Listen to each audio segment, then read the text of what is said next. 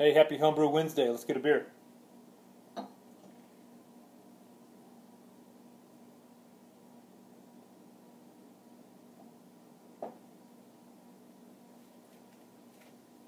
So this is my cream ale that you'll see I brewed in this Homebrew Wednesday video. So it's been a while since the brew day. So the intro footage in this video that you saw is brew day from last weekend, which is was National Homebrew Day. So last Saturday, me and Lermo 22 did a couple beers. Had some people come from the Homebrew Club come over, and we brewed I think 4 beers that day.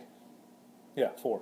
So that's the intro footage. I did a big double IPA, sort of like a Firestone Walker Union Jack clone. Changed a little bit of the grain bill, changed a little bit of the hops because I didn't have any Apollo, and got some Magnum. So, but this is the cream ale that I made. You can't really tell in the lighting, but it's deep red. Clarity is fantastic. Let's see if I can get a little light so you can see. As you see there, it's a good looking beer. So let me turn that off so it doesn't look like I'm some weird creature from space. But yeah, so this is it from that. I also did a double stout, well, a 10-gallon double batch of stout that day, which is in the bourbon barrel. So we did finally transferred out the barrel beer mistake where we combined a pale ale with a porter and put it in the barrel. That came out. It's really good. So it kind of meets the profile of an old ale. Bourbon aroma is really good. It's actually carbon up right now in the kegerator. Taking a little while to carb up, I think, because of the ABV is so high. So it's been 3-4 days at 16, 17 psi, and it's got carb in it, just not a lot. It's not lingering like you'd want it to, but it's a really good beer. We separated that out. Lermo's got his 5 gallons. I got my 5 gallons. Charging up in the keg right now. So, other than that, not a whole lot going on in the brew world. Got a new burner. Going to op test that this weekend. I'm on my second beer that's sitting in the 7-gallon stainless fermenter. Very happy with that.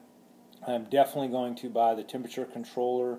That double IPA got up to about 75 degrees at peak fermentation. I had to move it in the basement and put a fan on it to get it, to calm back down to like 68, 69. So hopefully I caught it early enough that I didn't get any off flavors from the peak temperature that I had there for a couple hours.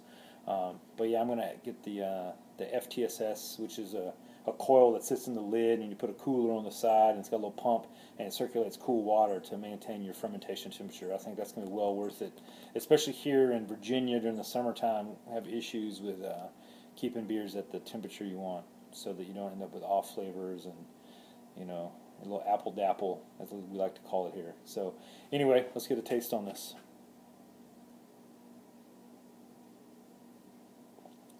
Man, it's good. Real malty, very smooth though from being a cream ale. Makes it, as you can tell, got good carb on it. End up finishing up with just shy of 5% ABV, so definitely a sessionable beer.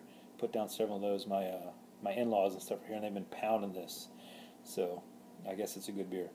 So that being said, it's a Homebrew Wednesday video, but it's taking me into Thursday to get the video editing done. So happy Homebrew Wednesday, happy Thursday. It's Barrage Brewer. We'll hit you next time.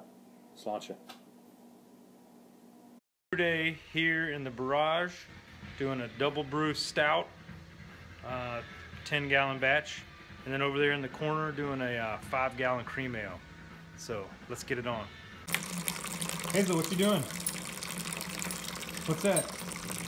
Is that water? What is that?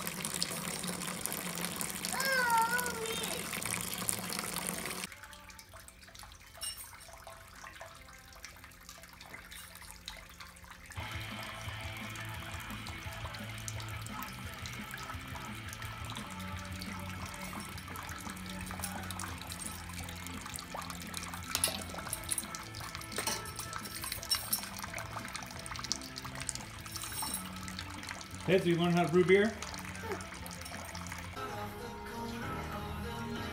Sparging 2 beers simultaneously.